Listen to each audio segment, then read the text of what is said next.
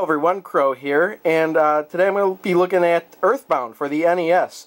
Now this is in Japan known as Mother, and this game actually was never officially released in the US. However, the actual game had been completely translated and censored according to Nintendo's policies at the time.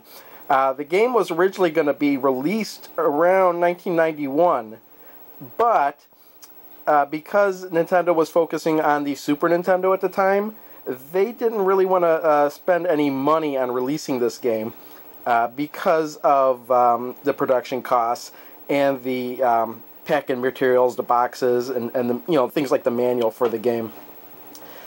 This was up for release again in 1994, just before what we know as Earthbound for the Super Nintendo was going to be released. And they thought that, they could release this game to get people acclimated to the game. But, again, just the cost of producing the cartridges and the manuals, they didn't want to go ahead and do that. So, in the US, Earthbound for the Super Nintendo, known as Mother 2 in Japan, is actually the first Earthbound game we got. In the description, I'm going to put a link to the entire story. I could actually go over the whole entire story, and it would probably may bore a lot of people, but I found it really interesting. But what this is here is actually a replica of the prototype cartridge, and it even has a battery backup in it. If you're looking to play this emulated, it's known as Earthbound 0 because of some ROM hacks that needed to be done to get it to work with emulators. But this is the unhacked version.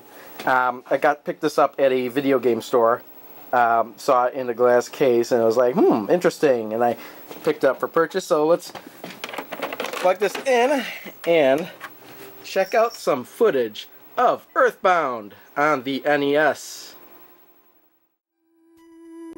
Now, before I go any further, I should mention that I have not played the Super Nintendo Earthbound. It's a game I have, and I do intend on playing it someday, but I never got around to playing it. And since I got Earthbound on the NES, I wanted to play this one first, since it really did come before the Super Nintendo version. So, long story short, I won't be able to compare this game to the Super Nintendo Earthbound. But on to the game at hand. When you select a new game file on this game, you are given the opportunity to name the main characters in the game. Now, what I did was I actually named them what they were supposed to be in the game. The game doesn't actually give you the default names, but I went ahead and named them Ninten, Anna, Lloyd, and Teddy, since that's what their names really are. But you could actually go ahead and name them whatever you wanted. So after that, you'll start the game in your room when, all of a sudden, your lamp attacks you. Yes, the very first thing that happens in the game is you get attacked by a lamp. And it actually sets a really good mood for the game because, what other RPG or game in general are you going to get attacked by a lamp? Also, it's very odd for an RPG coming out in the late 80s, early 90s to be based in the present day. So as it turns out, there was a poltergeist attacking the house. And as it turns out, there's other strange occurrences happening all over the world. So what does your mother and your father suggest? They suggest that you go out and investigate, seeing as how you have psychic powers.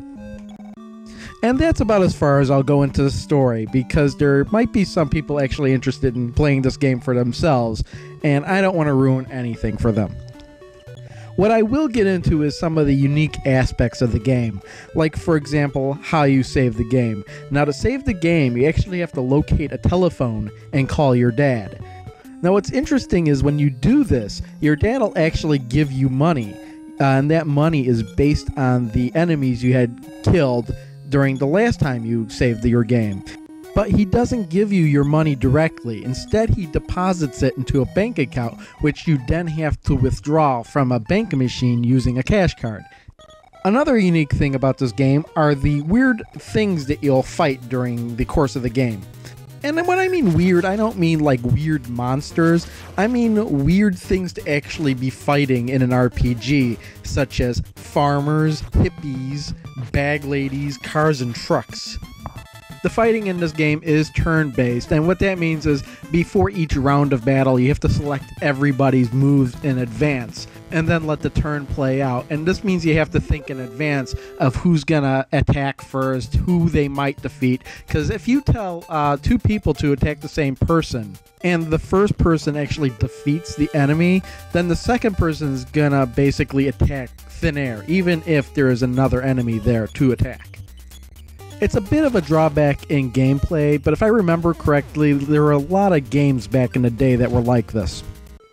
Moving on to modes of transportation in the game, for the most part, especially during the early parts of the game, you'll just be walking everywhere. There is no real overworld map to speak of, but there is a map you can look at, but basically you just follow paths from town to town. Eventually you'll find the train station, and for a fee you can take the train to whatever town you'd like, provided the game doesn't literally prevent you from going to that town, depending on what part of the story you're in. The absolute best, though, is if you can find yourself the teleport ability, because it is kind of hidden in the game just a little bit, but if you could find it, bam, you could teleport to any town you've already visited in the past. You take a running start and boom, you're off and to your destination instantly. Now, the funny thing about the teleport ability is you have to give yourself room to teleport, because if you don't, this could happen to you. Boom. Before I move on to some of the negative aspects of this game, I just want to point out that the graphics and the sound in this game are absolutely amazing. The isometric view and the very colorful overworld is just really something you don't see in a lot of NES titles. And the music in the game is just absolutely amazing. Take a listen.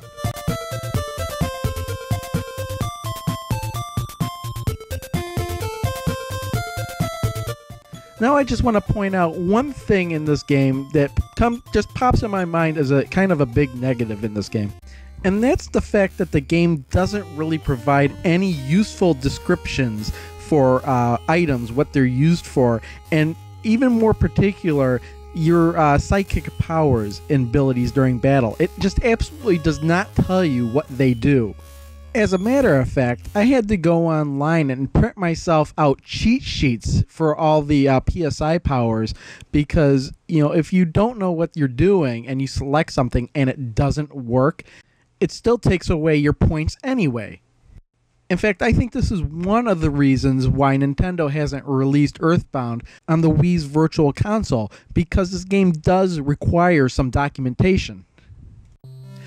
That aside, this is a fun little RPG with a solid story, and it never really seems to deviate from the story at hand. There are very, very few side quests, and those side quests are kind of pointless in nature anyway. So you're basically following the same storyline, and you're not going to get lost. There are some twists and turns, but nothing, you know, major. Nothing that completely shifts your attention away from the main story.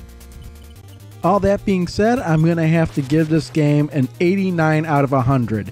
I'd like to be able to put this game up in the 90s out of 100, but the game just automatically assumes that you know what items and psychic powers are used for, despite the fact that you're just seeing basically healing alpha, healing beta, healing omega, when, you know, all of those things heal different things. I mean, it just doesn't tell you.